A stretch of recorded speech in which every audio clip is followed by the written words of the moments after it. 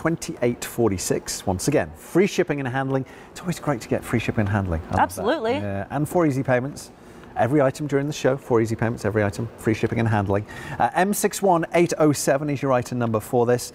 Take advantage. It's the first day that we've actually brought this to you on easy payments as well. And the price is going to go up at the end of the day. Wow. So if you're up and about now, chances are you might be sleeping later.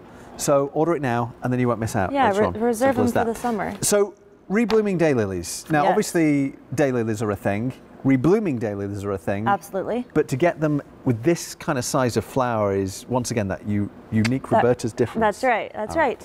I mean, daylilies are, I would like to say, the heart and soul of the American garden. We all love daylilies here. You see them, you know, along the highways, in the medians of the road, and we love to have them in our gardens because they bring such beauty with little to no maintenance. You almost don't need to do anything for daylilies. Okay, perfect. But with that said, it's hard to find daylilies that are different than your next door neighbors because, you know, you go to the big box stores and they kind of offer the same thing. Okay. We love daylilies at Roberta's. They're one of our most favorites. I love them, and we have really great relationships with our growers and breeders who have been bringing us daylilies for many, many years. And I was so excited with this island series. This is actually brand new this season at QVC. We have never brought these varieties before.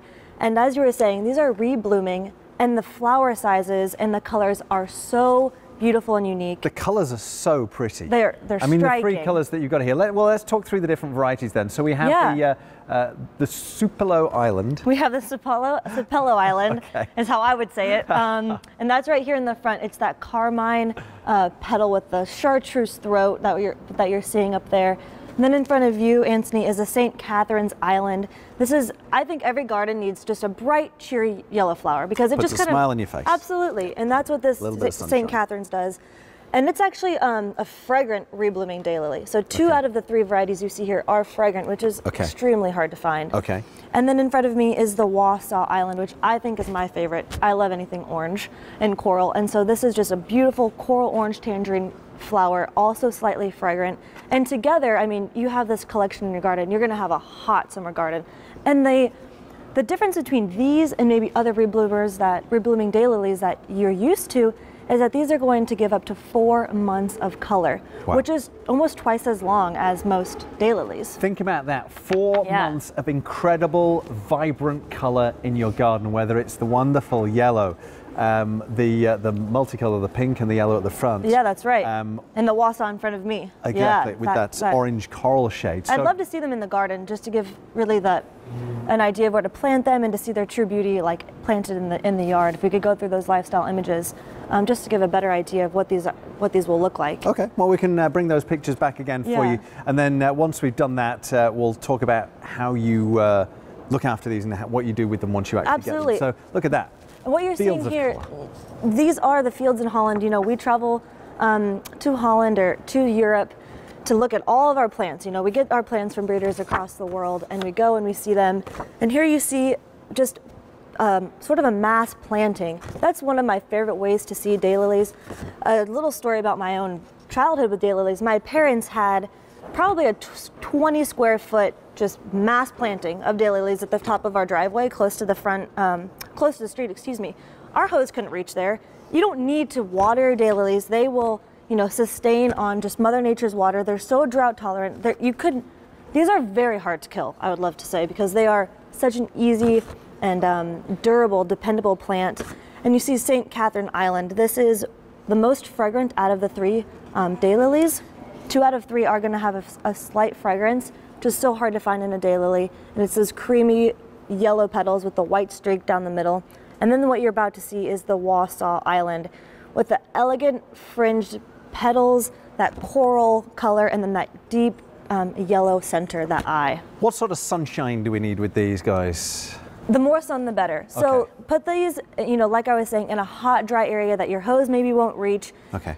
Poor soil, it doesn't matter. Daylilies will thrive almost anywhere that you put them. And that's why we love them in our garden, because they bring such beauty with such ease and grace. Now, obviously, these are perennials. Do we need to do anything kind of around winter time? Do we need to cut them back, or? No, absolutely not. These are one of the lowest maintenance plants. You know, you're going to have beautiful flowers for up to 4 months. And then at the time when the flowers start to go to go away. You know, the foliage will just go on in its own, and then these will come back bigger and stronger year after year.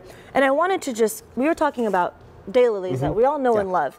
I wanted to just, you know, give a little comparison to what you might be used to seeing at your big box stores when you go and you. And what I was used to growing, not what your mom and dad grew. No, my parents. This is what show her what I'm used to growing. Yes, absolutely. So and I hated daylilies because of that. Look at them. Yeah, I mean, this is the Stella d'Oro, and it's pretty. We're all used to seeing it. It's kind of a classic flower, and this is what you'll most likely be, you know, given if you go to a big box store and you ask for a ReBlooming Daylily, and it's single petaled, just yellow.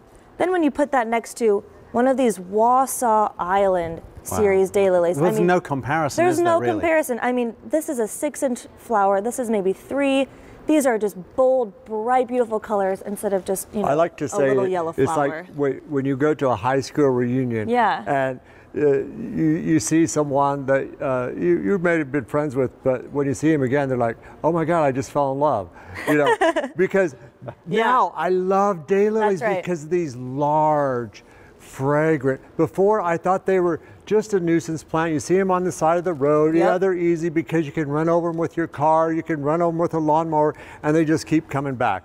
Poor soil, rocky soil. Let's talk about how these actually arrive. Absolutely. Let's do that. So this is a daylily root.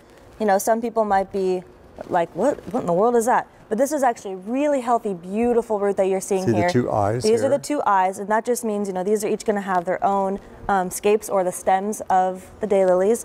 And these are all beautiful, healthy roots. And so my Uncle Court's going to dig me a hole. First, let's water the soil. Whether now, it's is that water or is that food? At this point, it's just water. Just water. Yeah, okay. You don't want to feed your roots until you start to see sprouts. There's really no reason to. It's sort of a waste. Yep. Okay. So you're going to just nestle this in, and you know, you don't need to be dainty with your daylilies. They can take, you know, some aggression if you want to just nestle it in there. So we leave it because I'm not particularly dainty. Me neither. But you want to make sure to keep the eyes and the crown above soil. Gotcha. And then water it in again. Yep. And again, these pretty much grow anywhere. Once established, they're very drought tolerant. They will take hot, full sun. Yeah, the sun. They can take a half a day sun too. Absolutely, that's true. Would we grow these in pots or in the ground?